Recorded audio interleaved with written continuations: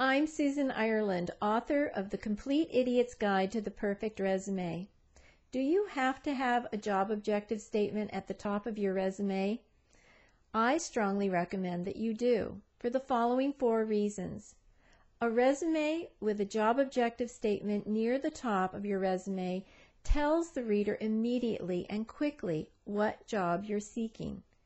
A resume without a job objective essentially says, here, this is what I've done. Could you figure out what I should do next?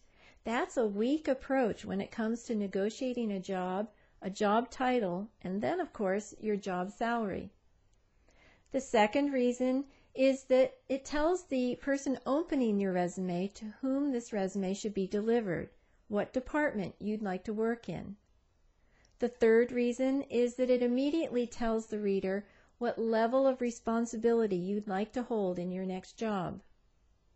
The fourth reason is that it tells the reader how to interpret all the rest of the information that you've put on your resume. That's because you've created this as a marketing piece for that job objective.